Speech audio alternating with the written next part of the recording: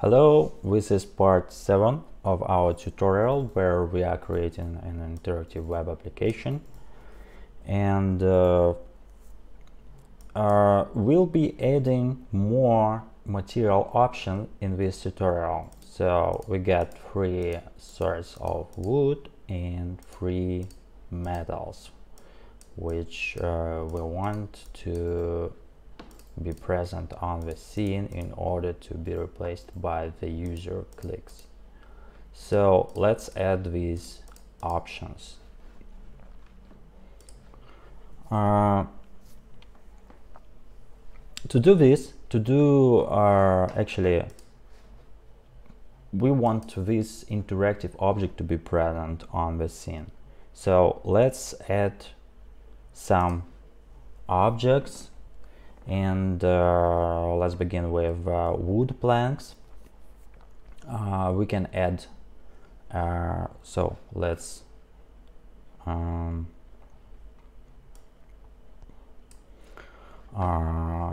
go to add and select mesh and cube, and it immediately adds a big cube, and we'll be scaling it down by using this scale tool, so that it becomes smaller and looking like a plank,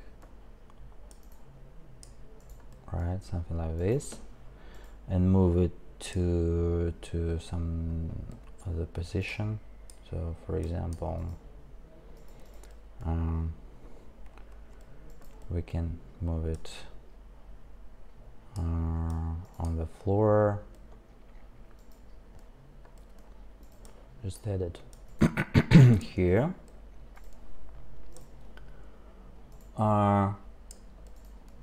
This look good. You can rotate it a bit, and let's assign a material. So go to the material tab, select wood 1.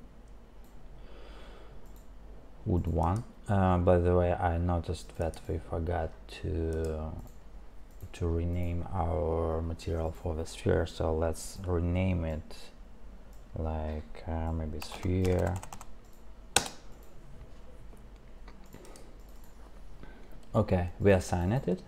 So when we sneak peek, so it looks like a plank that we'll be clicking on to change the material. So let's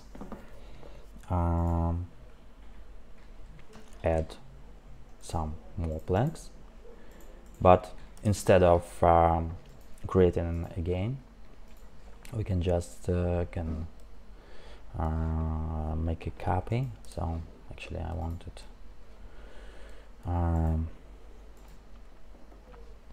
how can we make a copy? We can make a copy using duplicate objects. So go to objects, duplicate objects, and now moves immediately. So we switch to rotate and move it. Maybe rotate it a bit.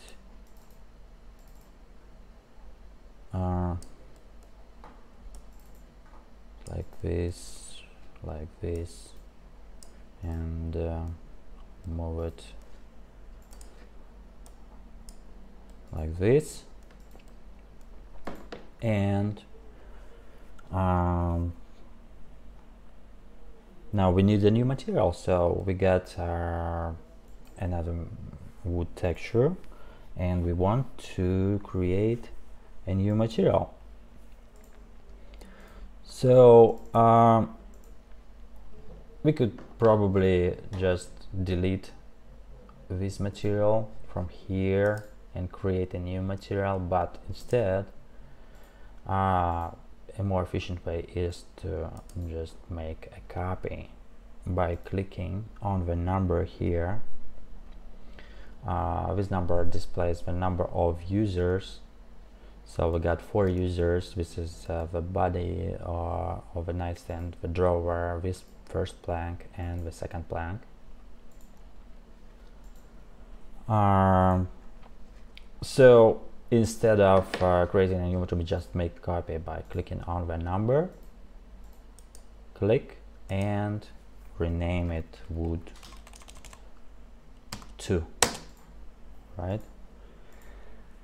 So actually we want to name the objects as well, because we can name it in their object panel, because this will be interactive object, we'll be clicking on them, and we need to know exact names of these objects, because this is how they appear in the puzzles editor, which we'll be using later.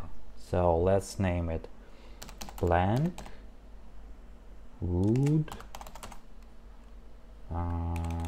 Let's use underscore plank wood and 1, and we can copy, Control C, Control V, plank wood 2, and we already made a copy of the material.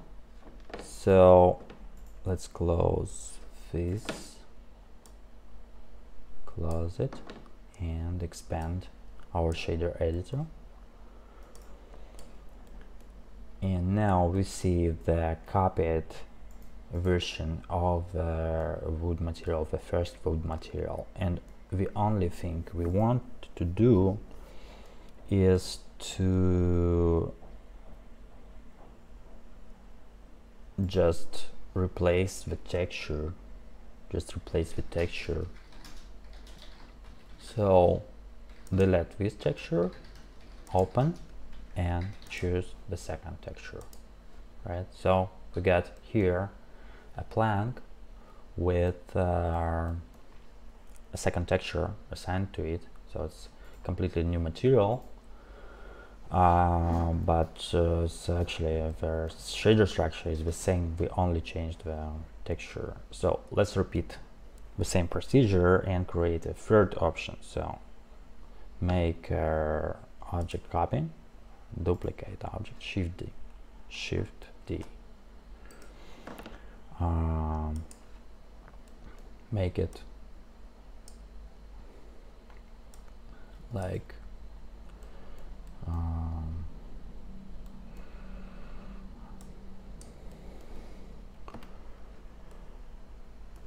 line here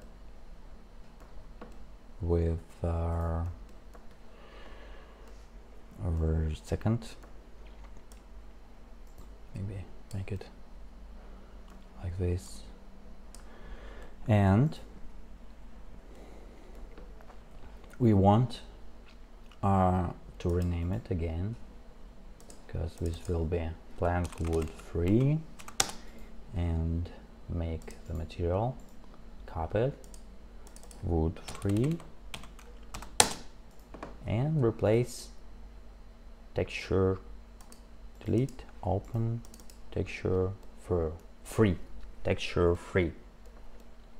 So let's check it. Yeah, we got all them here. Okay, maybe make it a bit tighter,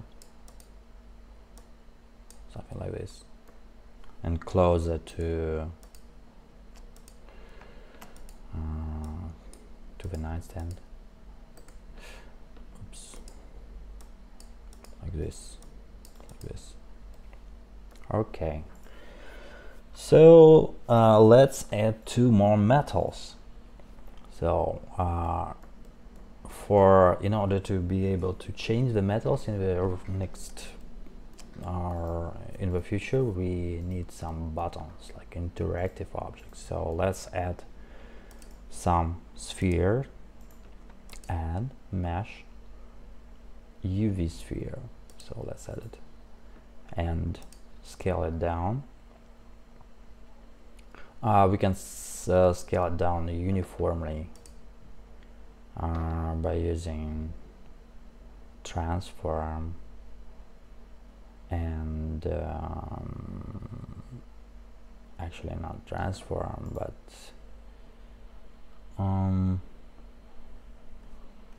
well, actually we can scale it with this manipulator and make it even using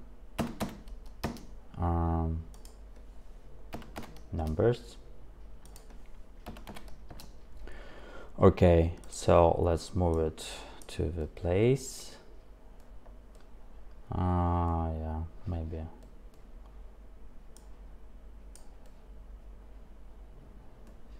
Maybe it's too big. Let's make it.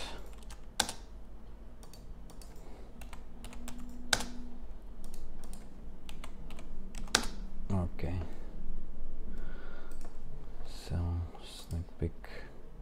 See how it looks. That's okay.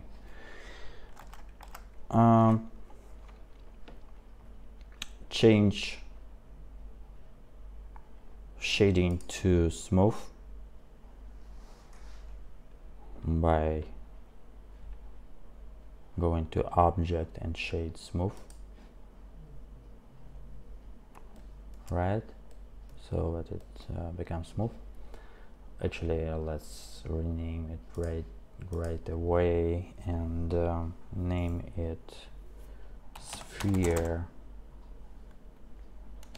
chrome, as it will display our chrome material. So select chrome here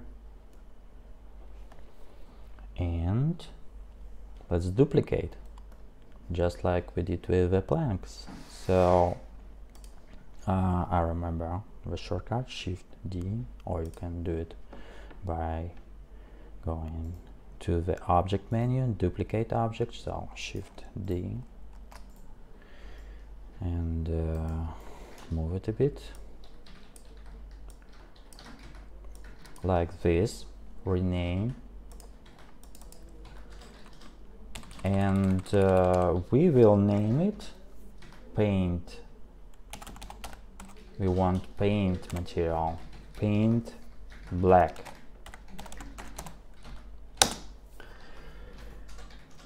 So let's create the material. So we got material here, let's duplicate it, duplicate the chrome, rename it paint black, and now let's modify this material so it looks like painted non-glossy material. So we'll change its base color to black, right, and remove metalness